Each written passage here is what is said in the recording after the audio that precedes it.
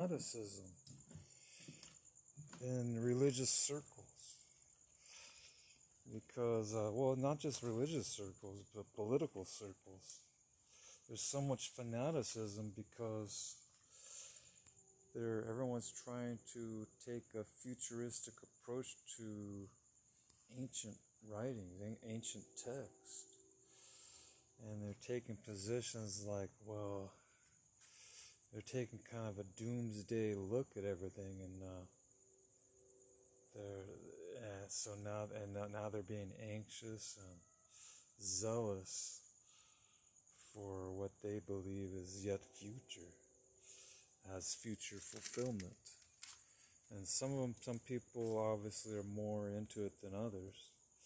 You know, there's a lot of believers who in religion who aren't as fanatical as others, but there's certain people, they grab onto it, and then they go out and try to indoctrinate everyone. They try to win people over their cause and their beliefs and their organization that they belong to.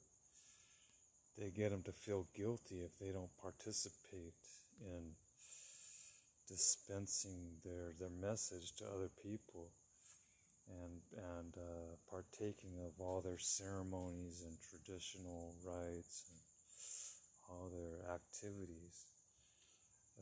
Then they put guilt trips on you, and they try to disassociate. They say, "Oh, you're going to be if you have a membership with the organization, they'll try to drop your membership, and they'll excommunicate you like what they did back in the medieval times, the Catholic Church.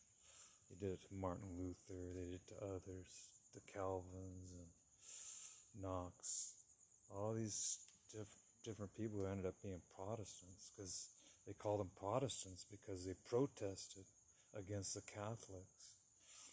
They said, no, we ain't going to fall for that. We're not going to worship Mary as a deity. We're not going to pray to the saints and exalt the saints as if they're divine entities. We're just going to stay faithful to the Creator and Christ, who was a representative of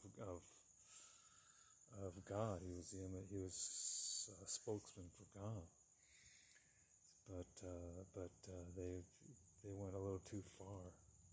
The Catholic Church, they made a big business out of it, and they would dig up people's graves and put them on trial, and they called it what'd they call it? There's a word for it. But anyway, yeah, they literally did it. They got confessions out of dead people. They dug them. They went to their grave sites, dug up their bodies, put them on trial, and then they made their other family members pay for it to absolve their sins. Yeah, that's how the Catholic Church, or one of the ways that the Catholic Church got so rich. They would dig up dead bodies and put them on trial. Literally, it was pretty sick.